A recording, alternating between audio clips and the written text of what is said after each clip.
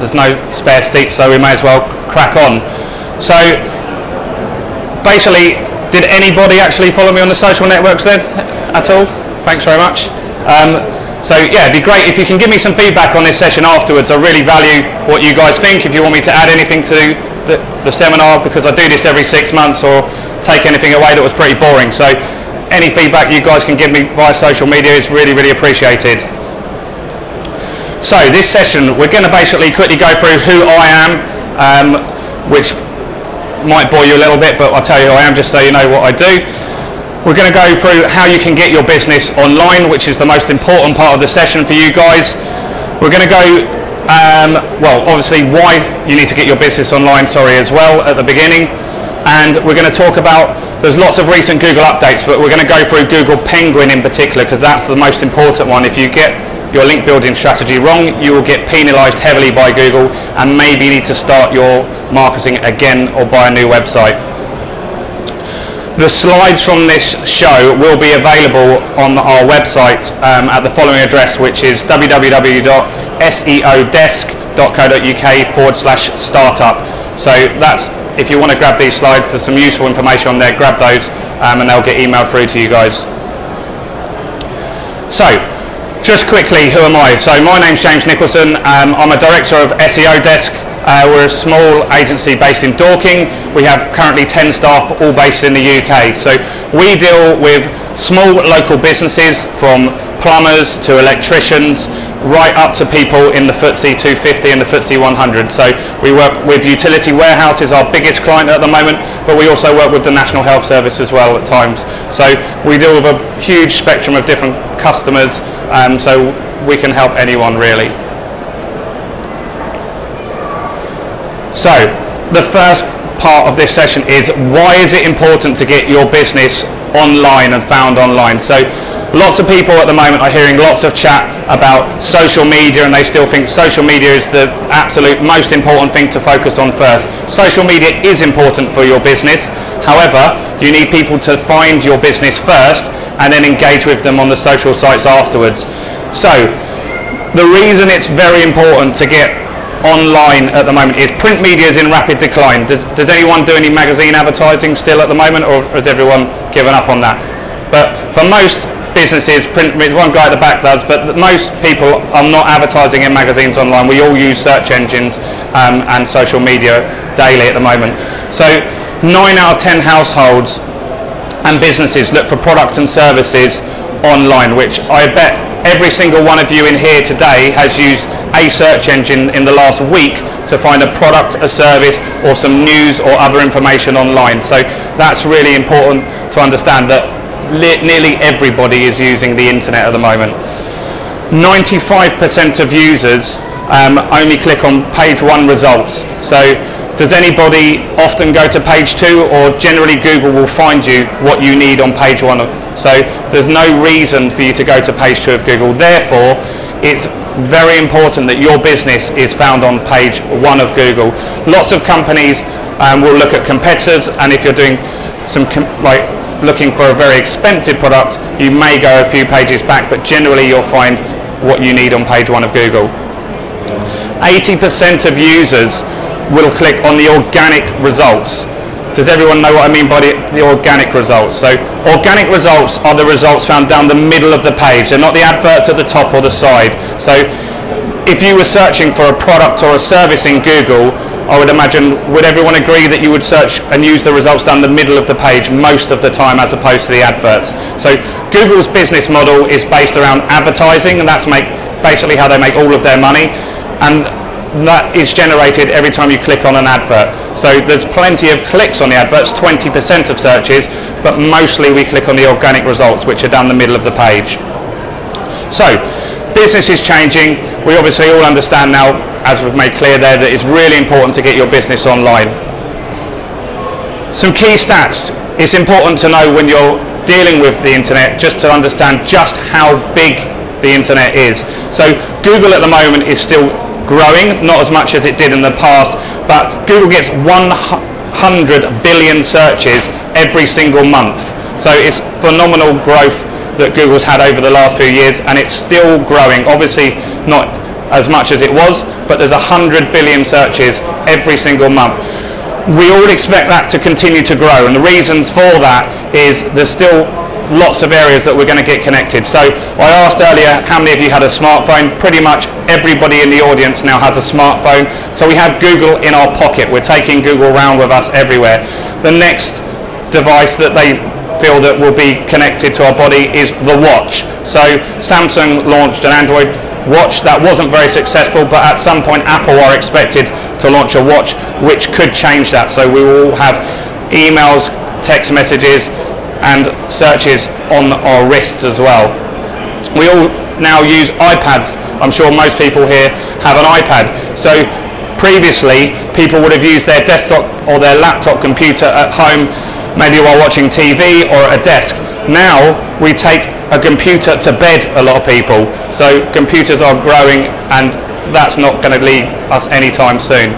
TomToms, for example, they have Google local search built into the latest models of TomTom. So these 100 billion searches will continue to grow over the next few years. That equates to 3.3 billion searches in a day, which is 137 million searches every single hour. So it's a huge, huge amount of searches online every single hour. Just so you can understand how that impacts you guys as maybe having a business. So 50% of searches now have local intent behind them. And what I mean by local intent is someone that's looking for a plumber in Hackney, or they're looking for a restaurant in Camden.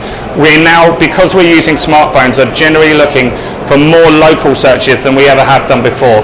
We've still got huge amounts of people looking for e-commerce transactions, that are looking for laptops, they're looking for news and sports results, but local search is the biggest growth area for Google at the moment. That's used to be around 10% 2 to 3 years ago. It's now jumped up to 50%, and Alice, we expect that possibly at some point local search could be as much as 70% of search traffic in the future, due to the fact that we're going to use smartphones and smartwatches and various other devices out and about. So it's important that every business now is found on Google, regardless if you're a pizza shop or if you're Amazon. 30% of searches now are done via a mobile device, and this stat could well be out of date because that's growing very, very quickly. So lots of searches are done via Google on a mobile device now, and that's going to keep growing as the years go by. So we expect that will probably get to 50% in the next 1 to 2 years, and that will continue to grow. We will continue to search for things on mobile devices moving forward. 93% of those mobile searches are actually using Google.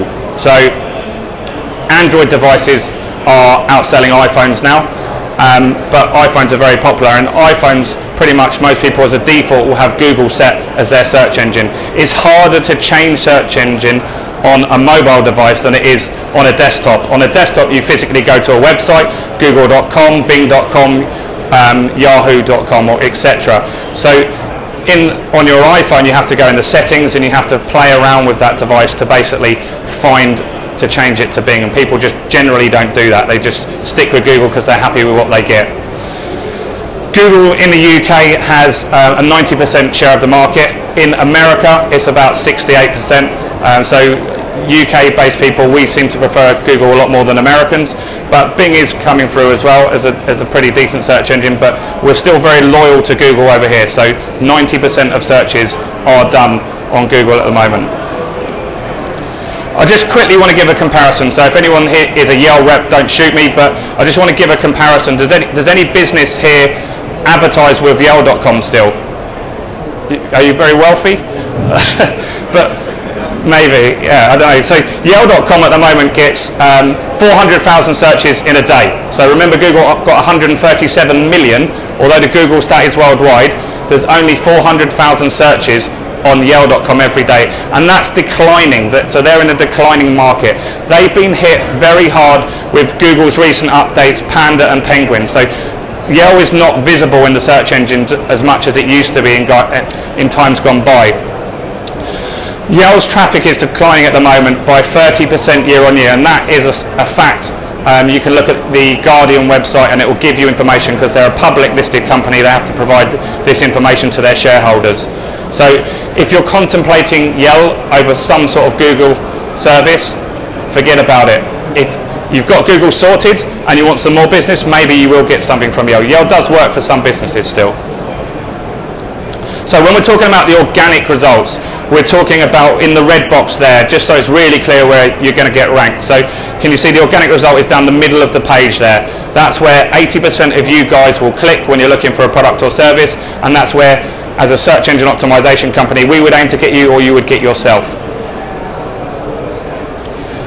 So we're going to run through some quick tips. These tips are things that you can take away and do to your own site, or you could get your web design company to potentially do to your site as well. You don't have to use my agency or any other agency, so they're worth noting down or grabbing a copy of the slides at the end.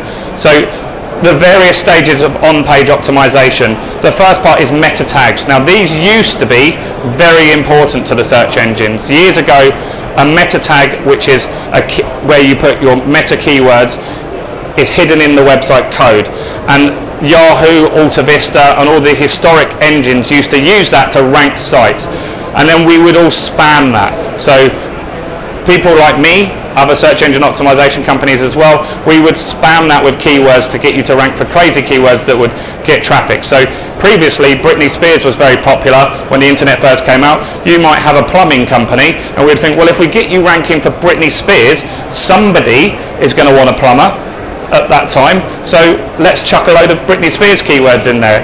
So Google got smart.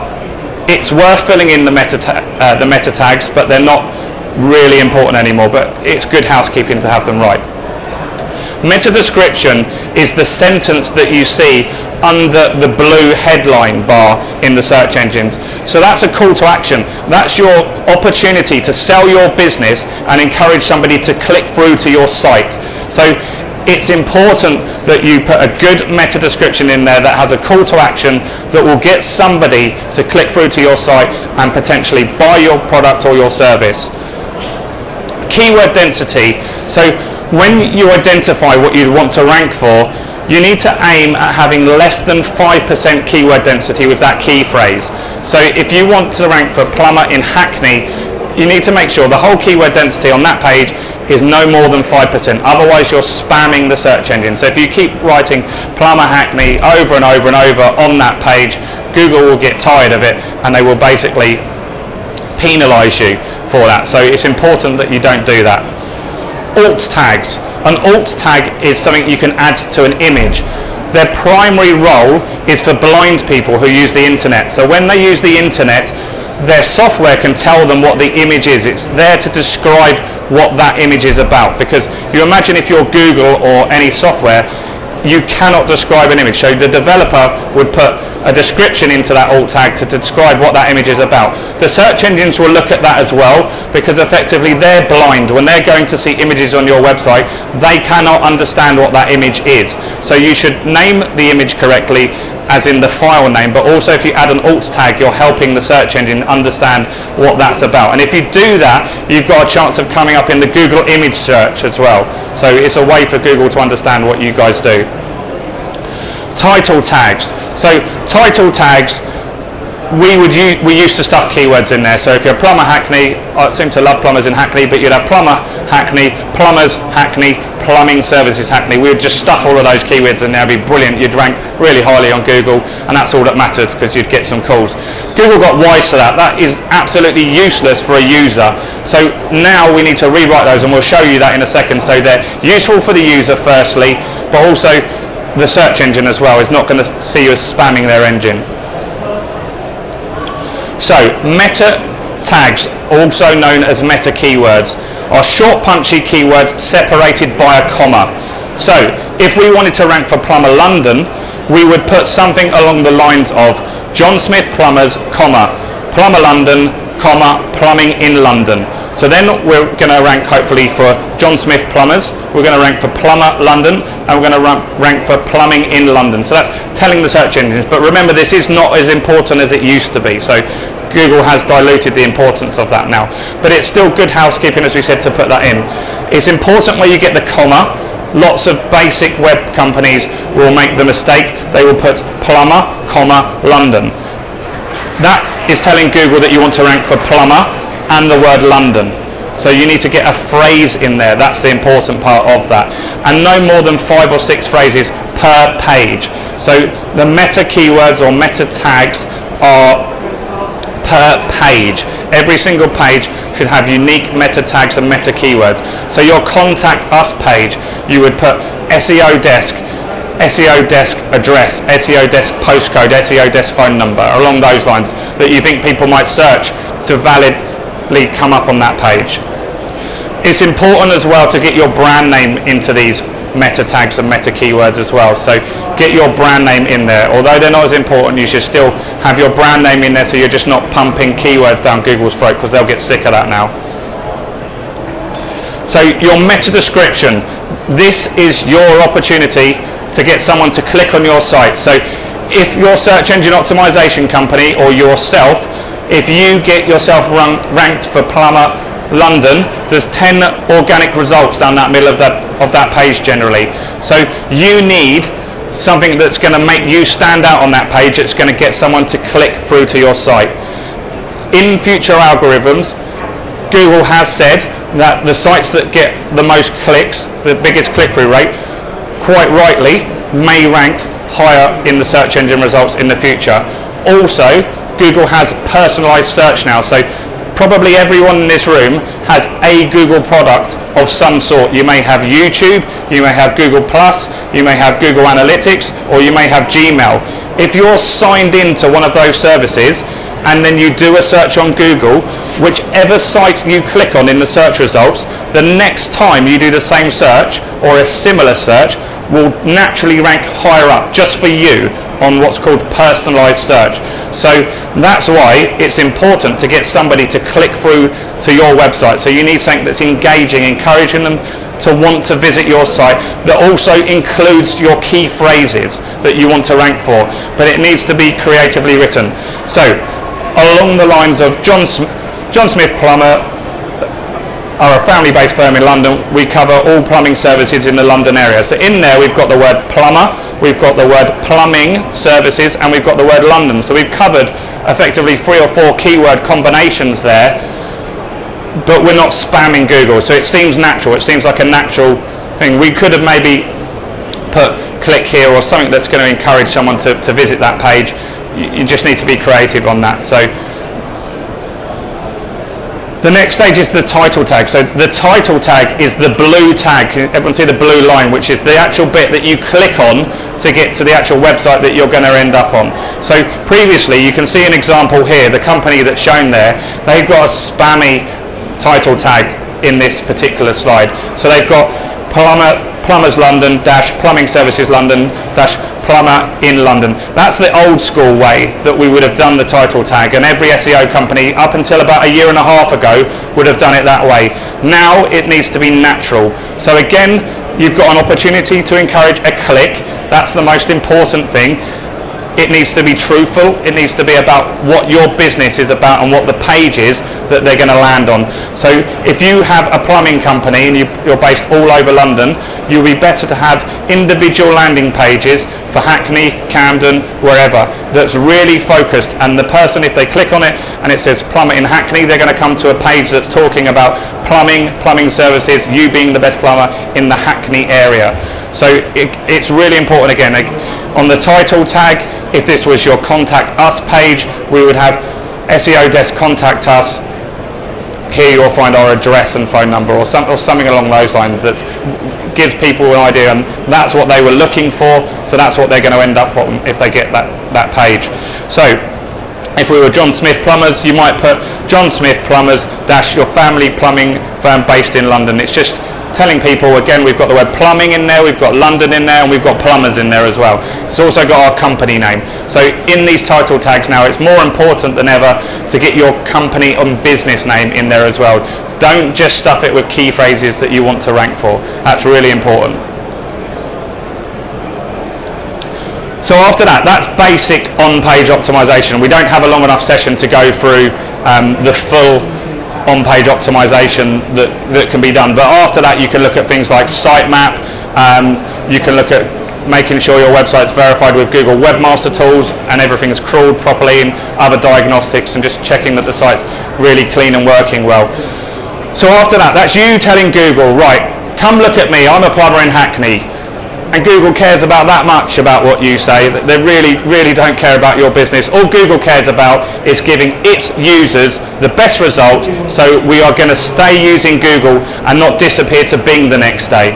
So that's really important to understand. Google does not care about your business, it cares about its users, and rightly so. Why should it care about you?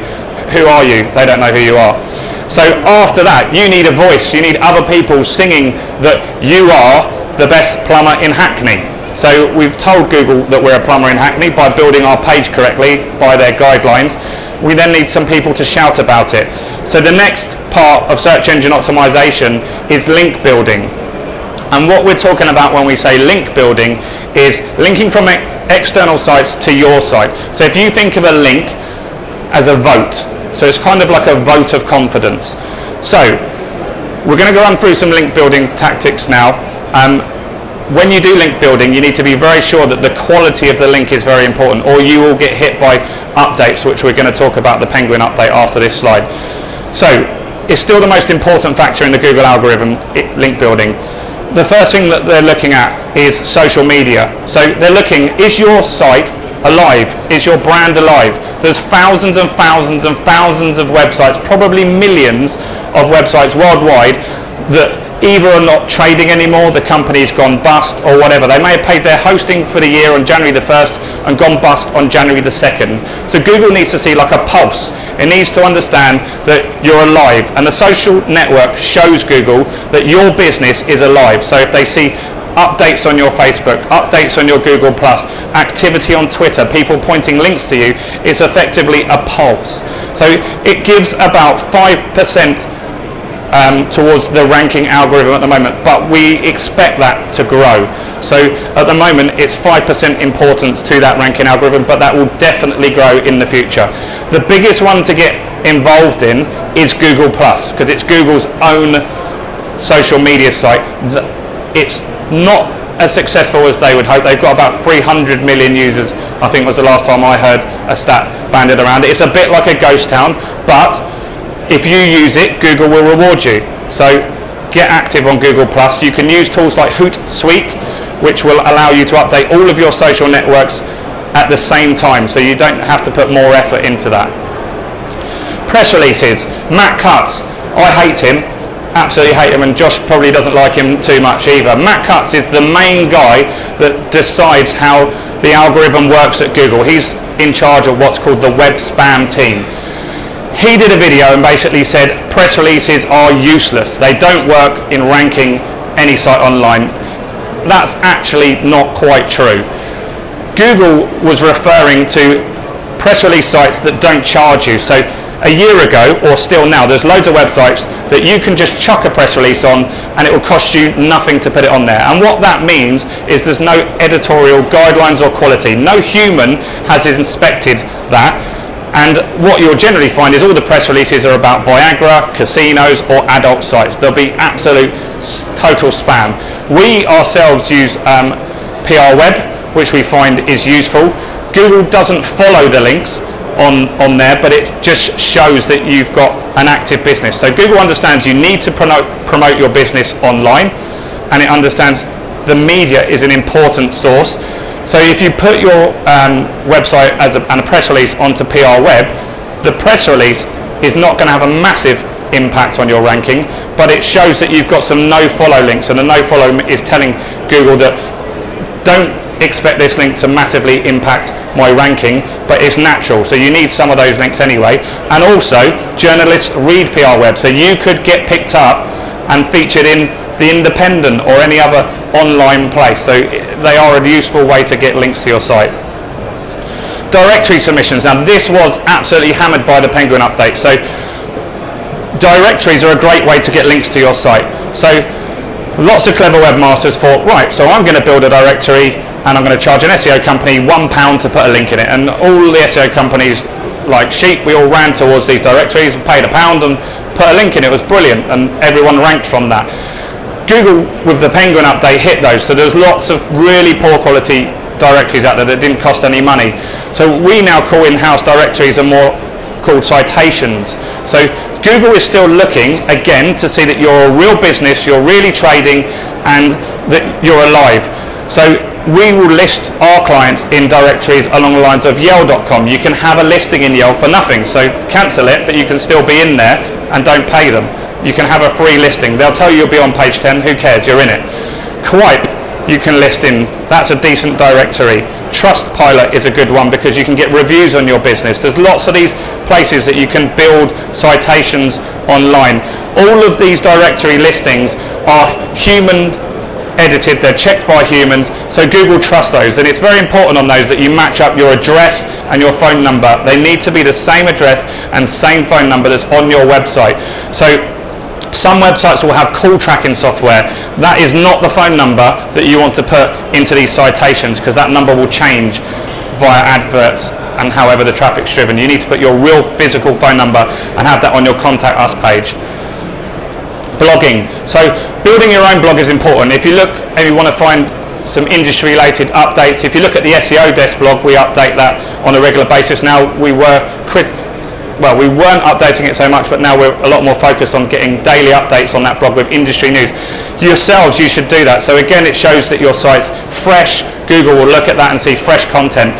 But also we outreach to people in the blogging community that will write stories and articles about your business. So you might sell tadpoles. There's going to be a tadpole blog somewhere. It could be anything. There's loads and loads of different products and services.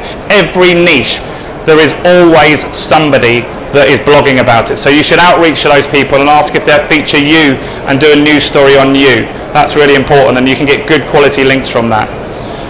Articles was massively hit in the Penguin update as well. So there are some good article sites still, but again, you need to use paid article sites. You should probably check out in an SEO community if it's still an opinion that it's a good article site, because we went from about 1 million article sites that were good down to about 5. So you need to check that those article sites are still good and valid, and you have to pay to be in there, so the quality and editorial guidelines are checked. Check your competitors' backlinks. So if somebody's ranking on page 1 for Plumber Hackney, you can, if you Google check my competitors' backlinks, there's thousands of SEO tools that you can get an Excel sheet that will show you where they have linked to, where all their links are coming from. So if you do get that sheet, you can approach those customers and those places to basically talk through getting a link on those sites yourself, so you can see which directories they're in, you can see which blogs they've been featured on. So that's a great way to get a list of places to outreach to. Trade bodies and suppliers. So often e-commerce sites will sell somebody's product, so you might sell Sony's headphones. If you sell Sony's headphones, call Sony and say, can we be featured as a distributor, or where to buy? That might be hard to get on the Sony website, but some of the smaller little brands that you sell will absolutely support you to the moon and back. They want you to be on their website showing that they've got more people selling their products. So ask them for a link. Social bookmarking sites, there's things like Tumblr and Dig and stuff like that. They're good places to, and Reddit are good places to, if you've got blog content, put it out on these social bookmarking sites, and they can get you some traffic, but also they can get you some links as well. Do not Google something along the lines of best social social media site, to backlink from, because the lists are all out of date and they're all ones that will get you penalised by Google. So if you think the site's active and you've heard of it, Reddit's a good one, Tumblr's a good one, and Dig is a good one as well. They're proper businesses that have been around for a long time. YouTube as well. So we have started making a lot of videos on YouTube, hence we're videoing this at the moment. And when we put our videos on YouTube, we actually, in the description box, so you've got an option to describe your video, link back to your site from there. So it's very easy to put a YouTube video out and lose that visitor. They watch your video, and then immediately after it finishes, they get bombarded with 10 or 20 other videos, and they've disappeared from your business. So if in the description on the YouTube channel and the video you're linking to your site or the page that you're particularly talking about, Google will like that, and also you've got that traffic driven back to your site, which is important that you don't lose that. And there's a sad little community called Demos. So these are a bunch of geeks, more geeky than me, and They own a directory that Google seems to love for some reason. It doesn't love it as much as it used to, but it does really like links in there. So DMOZ is a human edited directory. You have to be very certain when you put yourself in there that you put yourself in the correct category. You get one shot to be in DMOZ. If you get it wrong, then they will not put you in there, and you will sit in a queue for months. So you find your category, hair salon London, you put yourself in that category, then a geek is in charge of that category. Whenever he's decided that he's not going to watch TV, he will come online and he will decide whether you're going in there or not. I'm not in there because I had a typo, as someone kindly pointed out on my first slide. I had a typo as well.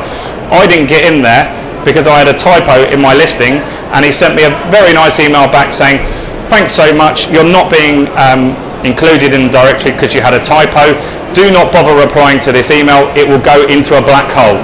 So, but it's worth trying to get yourself in there, so give it a go.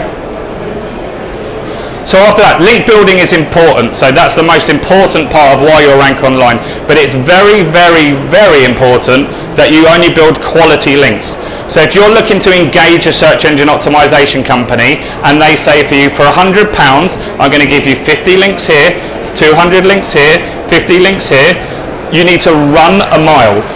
A year ago, fine, they would have been fine, and they would have probably maybe ranked your business. It's now all about quality of links over quantity.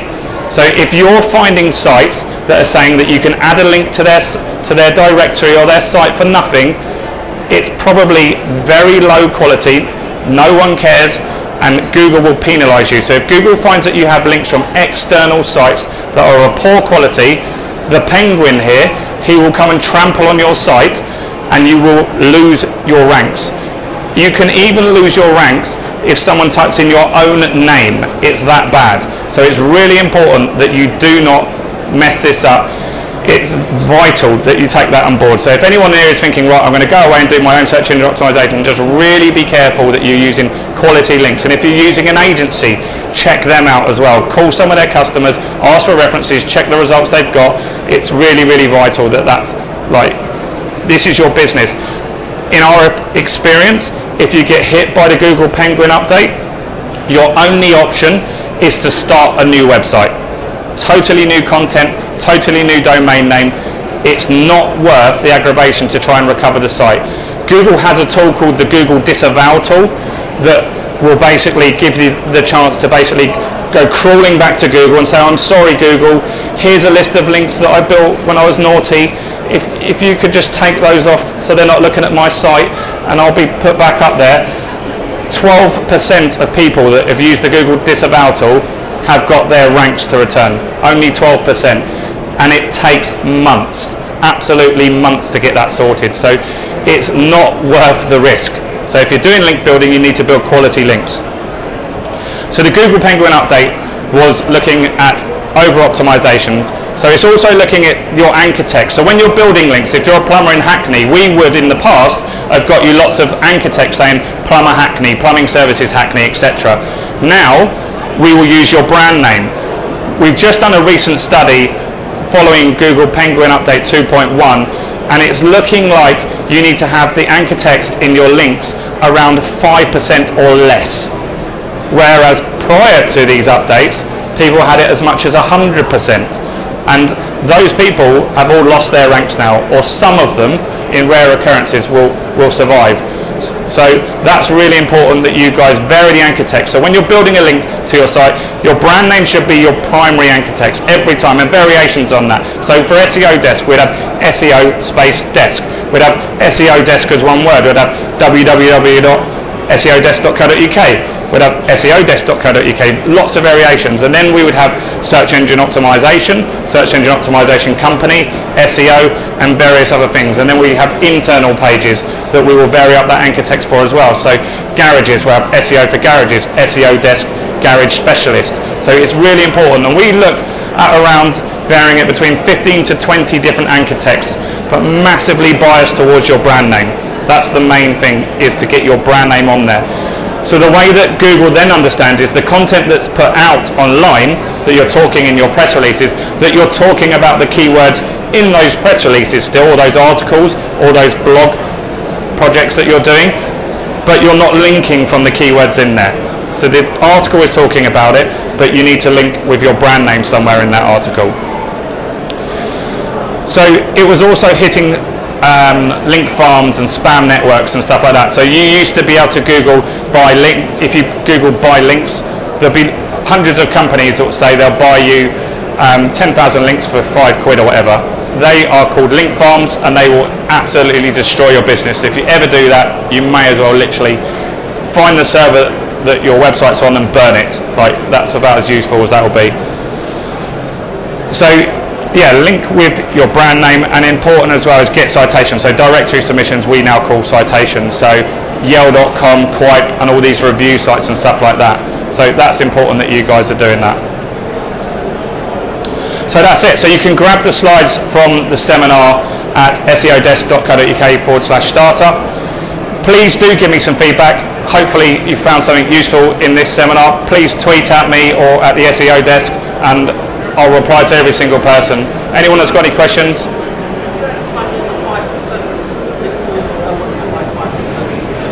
So if the keyword density, you mean, at the beginning, so you've got an article, it's got 100 words in, no more than 5% of those words should be aimed at the key phrase that you're trying to target. So you need to pad it out with more content if you can. Yeah. Sorry, I can't hear you. You say that the organic advertisement in Google, you come to the middle. Yeah. What's the reason for it? Why not going to the top? Okay. So the question from the gentleman there is, why do the organic results appear in the middle of the page? The reason being is Google assumes that the people, by putting adverts at the top of the page, they're more likely to get a click. So Google is an advertising business, and they want adverts, but they also serve up organic results because they want to obviously give people a relevant search every time. Yeah. Oh, sorry. There's quite a lot of organisations saying you can optimise the internet to sell and use these links. Are you saying that these organisations are operating on kind of past Google kind of criteria, and that this is going to be literally kicked out? Yeah, so if an organisation is looking to sell you like a bulk package of links or something like that, is that what you mean? So yeah, if somebody's looking to sell you a bulk package of links in any way, then they're going to be poor quality links, and that's definitely going to get hit by future updates. They'll be put on poor quality sites. Sorry. So if you start up a company and your brand name isn't reflective of what they do, are you at a disadvantage? So the question was, if you set up a business and your brand name is not reflective of what you do, are you at a disadvantage?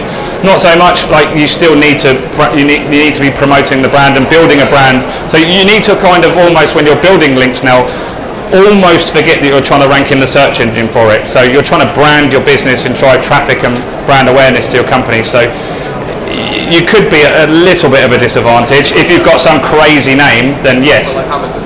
Yeah, like Amazon's a rainforest, so yeah, but they're too big for that to matter. The rainforest Wikipedia thing would probably be right down the page. It would always bring up the e-commerce site first, just because of who they are. Yeah, sorry. Did you have a question? Okay. Any other questions? No? Thanks.